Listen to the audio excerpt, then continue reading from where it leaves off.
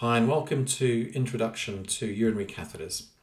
My name's Tev Aho. I'm a consultant urologist based in Cambridge and London in the UK. The aim of this video is to give some basic introductory information about urinary catheters. So to begin with, what is a urinary catheter? Well, it's essentially a soft, hollow tube. I have one here which is used to drain urine from the bladder to the outside. Now, in most cases, urinary catheters are placed through the urethra to reach the inside of the bladder. However, in some situations, it's not possible to access the bladder through the urethra, and therefore the other route through to the bladder is directly through the skin in the lower part of the tummy here, just above the pubic bone. If a catheter is placed through that route, it's referred to as a suprapubic catheter. Now, let's have a look at the actual structure of the catheter itself. So this is what is referred to as a two-way catheter. It's called that because there are two separate pieces at this end of the catheter, which is outside the body. The main channel here, this piece, contains the main channel, which is used to actually drain the urine from the bladder. If you look at the other end, the tip of the catheter here, which sits in the bladder, there is a small opening on the side, on that side. And if we turn it around, there's also another small opening just opposite that on the other side. It's through these holes that the urine drains to get into the main channel, and then it runs down and out through here to the outside. Now, the second channel is used to inflate a balloon which actually holds the tip of the catheter in place. So I'll just show you how that works. This is a model of a bladder here, this bit, and a prostate, so this is a man. The urine channel from the bladder drains through the middle of the prostate. In some men, or in most of us actually, as we get older, the prostate tends to grow, and if it grows inwards, it will tend to obstruct this channel. And that's a situation where we may use a catheter to drain urine from the bladder. So the rest of the urethra is not part of this, is not illustrated here, but in a man, the urethra will take a bit of a bend here and then come out through the penis. So a urethral catheter in a male is placed through the penis, along the urethra, through the bends, past the bend, up in through the channel that goes through the middle of the prostate, and then the tip is pushed up gently into the middle of the bladder. Now, just for illustration purposes, I've filled this syringe with some red wine so you can see it, but normally it would be sterile water that we'd use to inflate the balloon.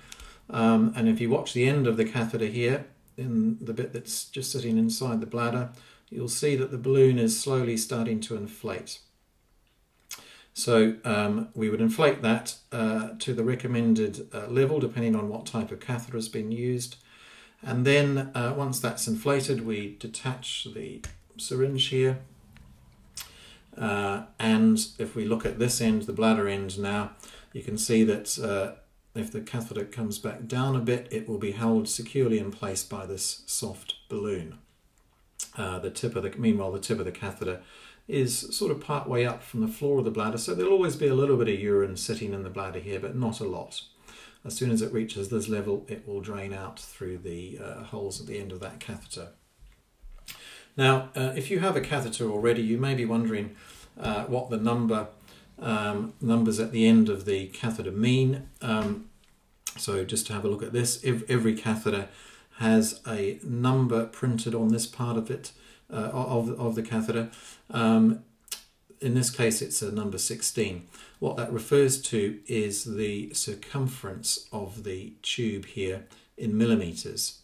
So in this case, the width or the diameter of this is the diameter is 16 millimetres in total. These catheters are also color coded, so a size 16 is has an orange tip. This one here is a size 14 that has a green tip, and red is the colour for an 18 catheter, a 20 is yellow, a 12 is white. Now, once a catheter is in place, obviously we can't just leave the outside end like that, otherwise urine would just drain out through that and cause a mess. So there are a couple of options as to how you can manage drainage through the catheter. This option is called a flip flow valve.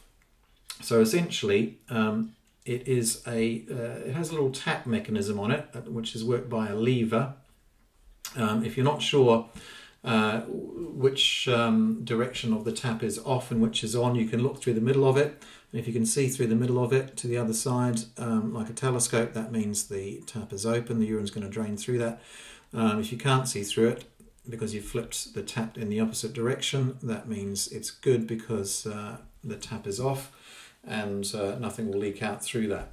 So if you want to avoid having a bag on your leg the whole time when you're up and about, you can use one of these. This end here will plug onto the end of the catheter, just leaving this outside the catheter. Now at night time, you don't really want to be getting up in the middle of the night to empty your bladder through this, so you can use what's called a night bag. Now a night bag, the capacity of the average, or the normal regular night bag, is 2 litres. This is an example of a night bag here. You can see it's got quite a long tube here, which is good because it means you can move around while you're asleep and it won't tug on the catheter. So you just plug the night bag into that side of the valve, and you make sure the valve is open so the urine will just drain continuously while you're asleep into this big bag, which you can attach through some small openings here onto a holder which just sits on the floor or on the side of your bed. So that's a flip flow valve and the night bag attached to it. During the daytime though, your bladder is going to fill up as it normally would if the tap is off.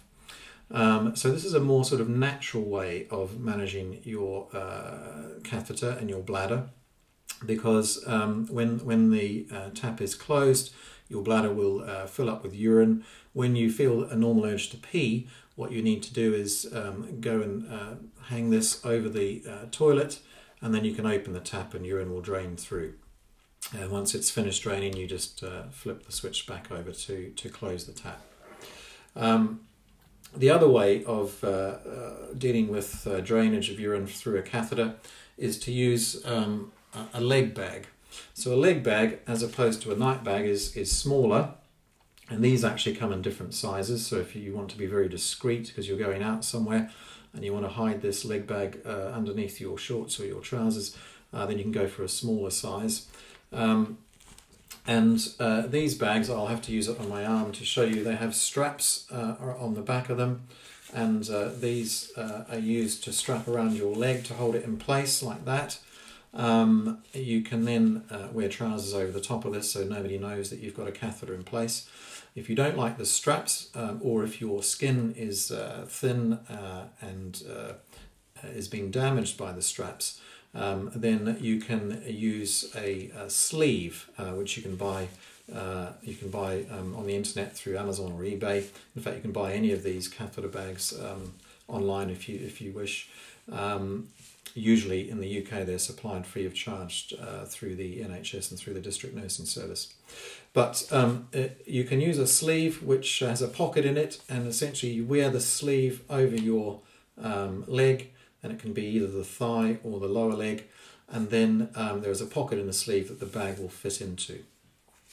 So you don't have to have the straps if they're causing you problems. Now, if you're using a bag, a leg bag, then at night time you can do exactly as you did with the flip flow valve, and at the bottom of the bag where you'd normally empty it by using the same sort of tap mechanism here, you'd keep that tap open at night time, and you'd connect the night bag to the to the bottom of the leg bag there, so that you can move around a bit more easily, and you've got a long length of tubing here so that it doesn't pull on you. Those are really the main drainage options for you.